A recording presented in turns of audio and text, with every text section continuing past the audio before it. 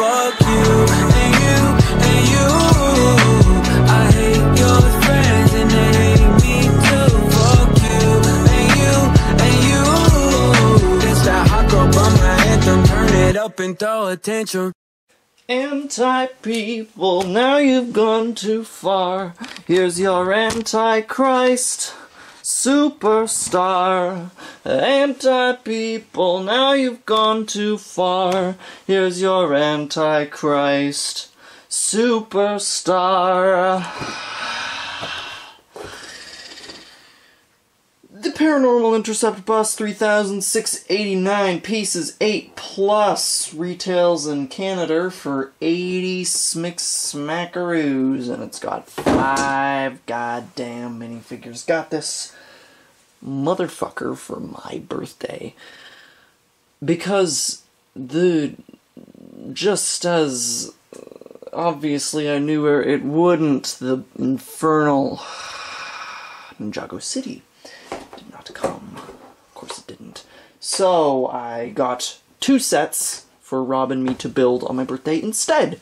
I made it so that, you know, he got to pick one and I got to pick one. I picked the Paranormal Intercept bus and Rob picked the Beauxbatons carriage, which we'll be reviewing tomorrow. So without further ado, even though I kind of wish that I was reviewing Ninjago City instead of this, we're going to be reviewing this, yeah.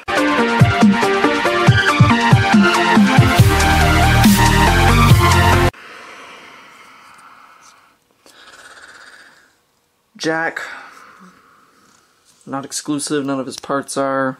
I think we get this exact version in another set. Same old legs, same old torso, same old back, same old face, same old hood and hat. He's got the same old phone at that. Then we got Parker in the all denim. She's kind of tacky, you know? With her lavender hair and her stupid vanilla ice ass hat with like the bunch up at the top and like these all denim things with like the rips and then like all the pins and whatnot. It's like a unique design, but it's kind of tacky, you know? Like, it'd be nice if we got kind of like a denim jacket that didn't have all this shit all over it, you know? She's got even more on the back, damn it. Little scared face, little happy face, bippity boppity boo, Parker L. Jackson, your arbitrary, hip, cool punk girl that doesn't take any shit off any man. And then, of course, her older iteration here is JB. Now, JB this time has a weapon. Made me kind of sad. It's all based on Diva's pistol, which is no longer exclusive because of this set. And then we've just got JB's phone just kind of secured to the side right there. And then we've got, like, one of the nice, sparkly little cones at the end. Sparkly trans purple. Then we got JB, who's got one of the more interesting designs with the little Frankenstein shirt and a little belt going across there with the USB, the partially fried lab coat, the ID, all that cool stuff. Some nice back printing right there. Cool with the goggles and the hat and the hair combination. Then we've got like the soot face with like that kind of irritated expression. That one's really, really cute. And then this one's good too. Just a really nice big wide smile.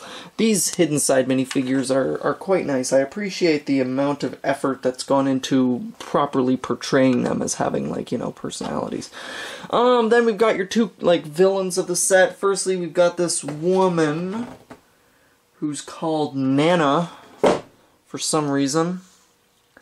Anyways, she's pretty generic looking. She's just got like a, you know, kind of messy pants and then like a the jacket right there. Got a little pen, you know, what's on her torso? Is that a faded Blacktron symbol maybe? I do not know. Yeah, just very standard brown girl hair. Then she's got one face with some like soot on it, and then the other one's just kind of like determined. Don't worry, I'm gonna, after I show you Bill, I'll do a little jump cut thing, and we'll have them with their ghost accessories. Bill right here, he's got a shovel. Does he have the same legs as? Yes, he does. Yeah, they've got the same legs, but it's good legs with like the muck on it. It's nice. Then he's got, come on, get your head off. He's got a really cool torso piece right there. I really like it with like the opening in the vest right there with the like the crocodile design. That's cute. Or alligator, dragon. Then he's got like a little patch on the back, very cute. And he's got this very common sort of construction worker's face right here. I've seen some people use this face, although the one without the soot, as like Walter White. And then he's got that ginger beard right there, which I'm sure we've seen before. The set comes with an extra one, and then he's just got a white construction hat. He's definitely the best construction minifigure LEGO has ever made. He seems like kind of a cool guy. I know that's not saying a lot, the coolest construction minifigure that LEGO's ever made, but I like him. I like him a lot. He's got a cool kind of personality. Anyways, now we're just gonna do a little bit of a cut, and we're gonna see them in their ghost shit. And boom, now they're ghosts. Firstly, we've got Nana right here. She's got the hair, which is really quite cool. It's got like the dual molding with the trans green and then like this, you know, sort of ghostly greenish color.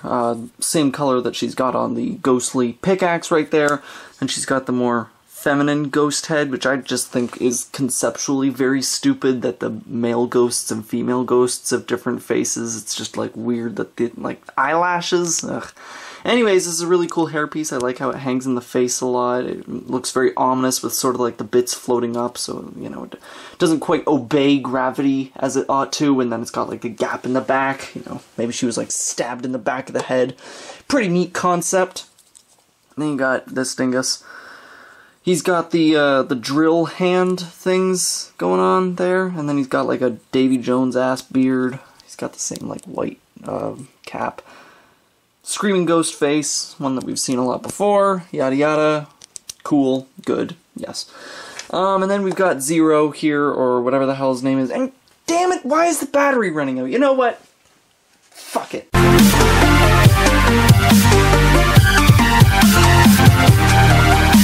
Let's try to do this review before the battery runs out. Clearly, I went away this whole time. I didn't just like boop boop, like cut and fix like the heads. Like I plugged in the camera like to charge up the battery. I went and I watched Desolation of Smog with my sister. I come back and now it's already drained. Like, did I not plug it in properly? Like, damn it. Anyways, the review. Firstly, over here you've got your ghost porta potty. The things that you use to make up the ghost porta potty. First you got this little like caution sign thing which just kind of like sits there. You got like 2 cones, and what you're going to do, you're going to be taking this, pop it on like that, boop, boop, just like this. Then you got your porta potty right here, the obvious place where the eyes flick up, and then you got, oops, the inside, you can see the teeth in there. Then you got like a little toilet paper roll and like a toilet bowl right there, which employs a light gray BB9E head, sort of for the toilet bowl, which is really cool. And then, yeah, it's just blue, looks horrible from the back, and you can already tell what the disc shooter is. And so to make this into the ghost thing, you put on the legs just like that, you fold down the teeth, because there's a little gap in the head right there, you fold up the eyes, and then you've got like the cutest ghost thing in the entire hidden side line. That's just freaking adorable, and I love it. And then it shoots poop discs. You get 2 of them. It's stupid, it's funny, it's lighthearted, I appreciate it. This is just a funny little thing, and I'm so glad they added it. I think that this little porta potty monster is better than like most of the other monster integrated sets that they've made from Hidden Side. It's simple, it feels like a throw-in, but it's very creative and it's very funny. I like this, you know? It's not like anything that LEGO's ever done before, a freaking porta potty monster, but it works. It works thematically and it looks good. Cool. Then you got the actual bus. The bus is quite cool. As you can see, it employs a lot of yellow, but not quite regular yellow. It's like the more orangish yellow, which I think is appropriate for a bus. As you can see, it's properly long and it's properly souped up with a variety of ghost fighting gear, with the main color obviously being the yellow, but then the accent color sort of being like this newer color of blue, which I think works quite nicely actually. I think it all comes together to make for what is a rather visually appealing vehicle. Like, it's a good proper length, definitely feels weighty enough for what you're buying. Up at the front right here, as you can see, we've got the grill. It's got lots of lights on there, and then you've got like a sticker right here. Newberry High, GG 4940, who knows. Got the grill, you can see the original like bus grill is under there. It'd be cool to see. I think you'd need to get 2 of these to like make a proper school bus, but I think someone could do it. As you can see, then we've got like the big fat mirrors on the sides, which are nicely characteristic, and then they've got like a horn on the front, the engine popping out, and then like 2 stud shooters, which is pretty cool. And then you've got the words "cool bus" right here. Sometimes, yeah, I can't deny it, sometimes Hidden Side can be a little bit cringy, but whatever. For a souped up For a souped up school bus, this is pretty cool.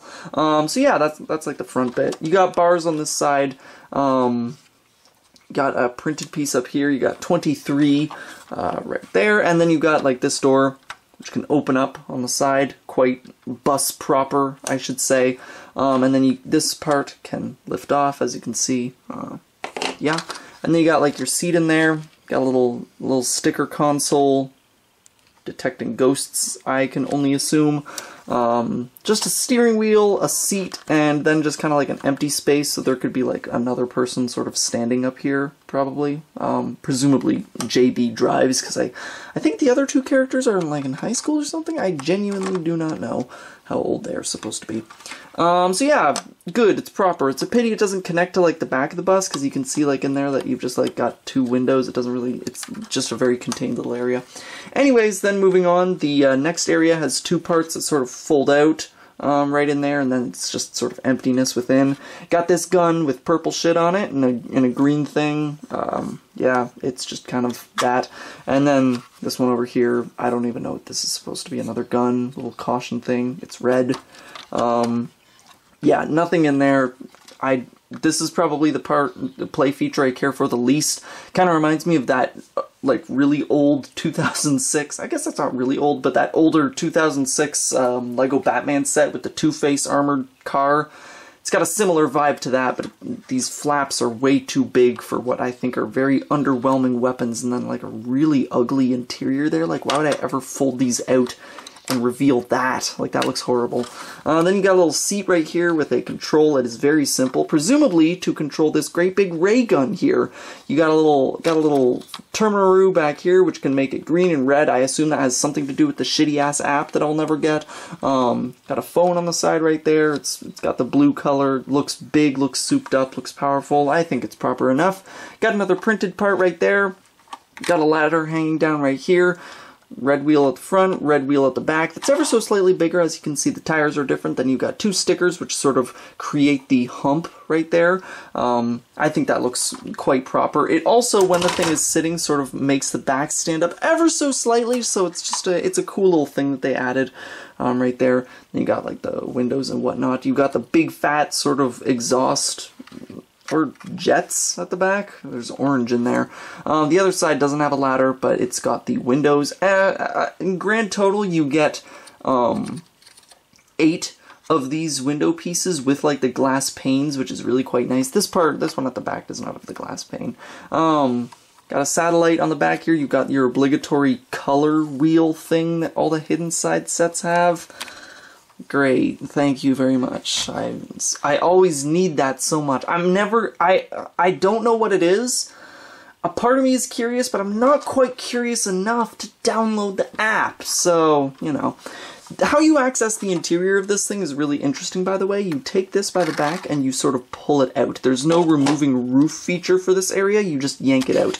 And in there, when you actually yank out the interior, there's just sort of like the tracks that the interior goes on, and then sort of the windows that lead into the next area. So, pretty cool. I think that's quite innovative, and I think it's a really cool way to access the interior that doesn't at all disrupt the aesthetics or anything about the set. So you got the interior, which has got a lot of character.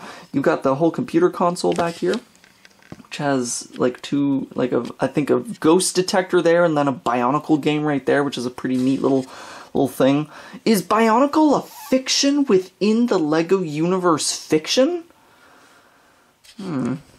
Interesting. Lore. keyboard and then a mouse, which is ingeniously used by one of these newer sort of 1x1 pieces right there, and then a brown seat, which is, you know, cool.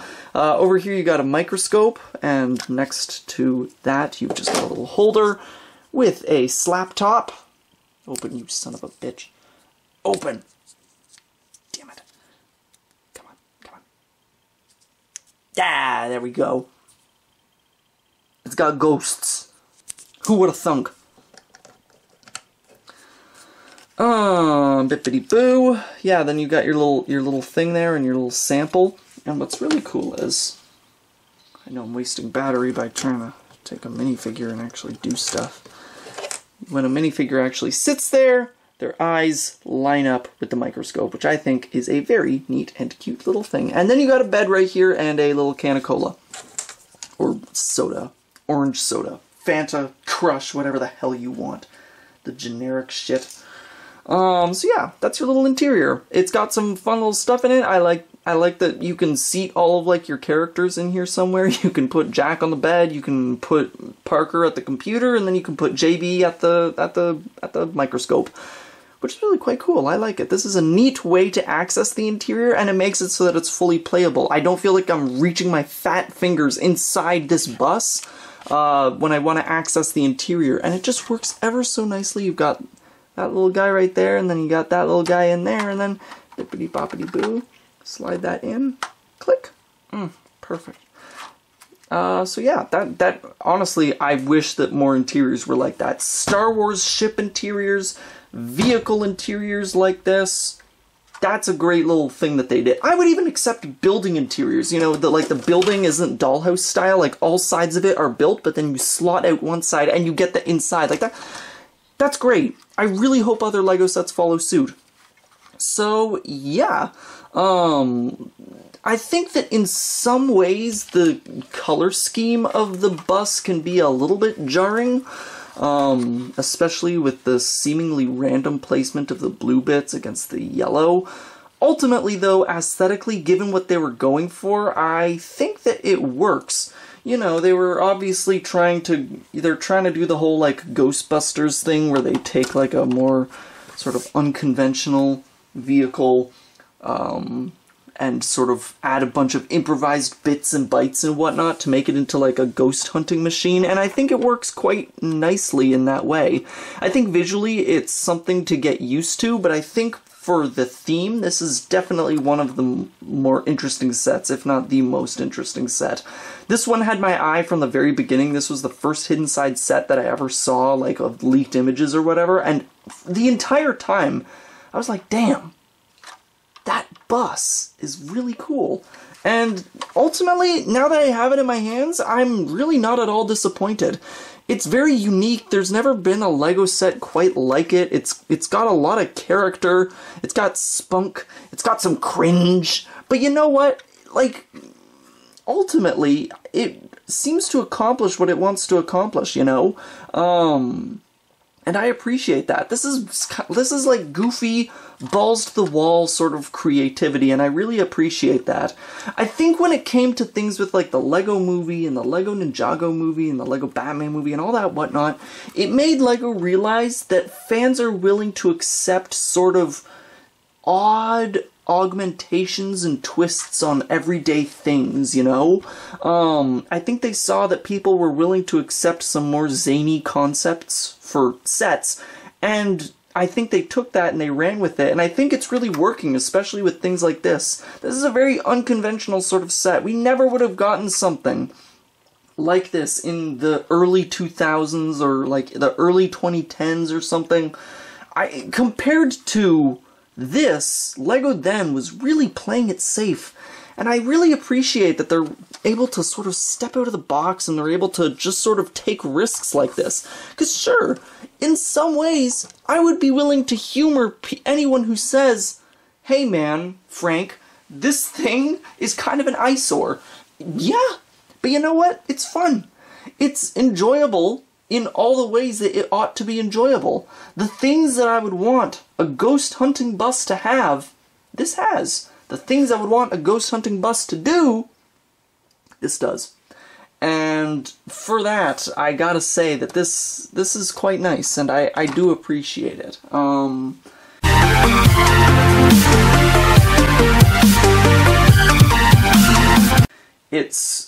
This is my favorite Hidden Side set, by a long shot so far. I haven't gotten that many, but I've gotten a few.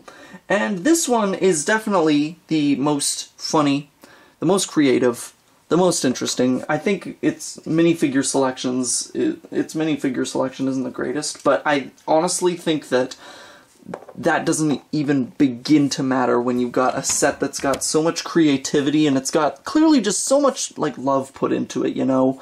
It's got a sense of fun. Between the bus and, like, this porta potty thing, it's a really nice set. Price for piece is good, you know? Like, it's got a lot of fun to it.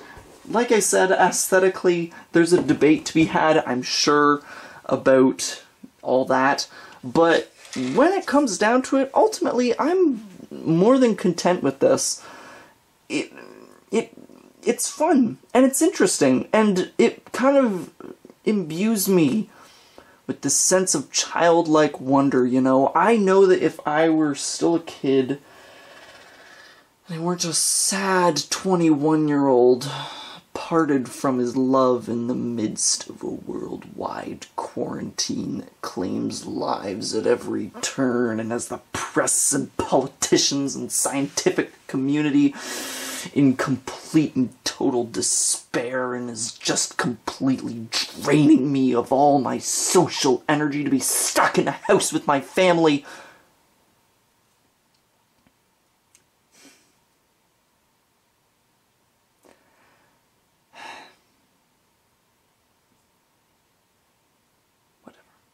My point is that this is a nice set.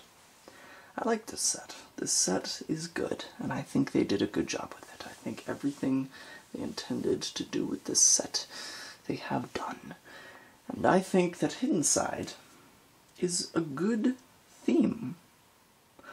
I think the main problem with it, that will not give it half the longevity or even a quarter of the longevity of something like Ninjago, is that it's a little bit too closed. It doesn't quite have sort of the variety potential that something like Ninjago has. Ninjago's basis is ninjas. Okay. Very simple, very open-ended. I mean, they had a whole theme where they faced off against ghosts that don't look at all dissimilar to the ones we have here. Really makes me think that it's all the same universe when you really sort of factor in the very visually congruent ghost designs. I've often thought about making a huge expose on where like a huge timeline and whatnot that links all the different, like, Lego themes together, like the shared universe of the unlicensed stuff, you know? The, you know, like the Lego Extended Universe, the LEU. Yeah, the LEU. But yeah, so in the end, I like this set. I think it's fun. It's the best one that they've put out. It is the most creative. It has got the most heart put into it. I think that it is zany in all the right ways. I think that this is the best of Hidden Side, and I think it's cute, and I think that it takes just enough risks for me to appreciate it, you know? It's not something that every single Lego fan will like, and that is what I, quite frankly, like about it. So yeah, go get it if you haven't already. It's probably on sale. It's probably pretty cheap on Bricklink. It's a good one. It is a good one. So yeah, I'm not feeling good. Goodbye. Bye.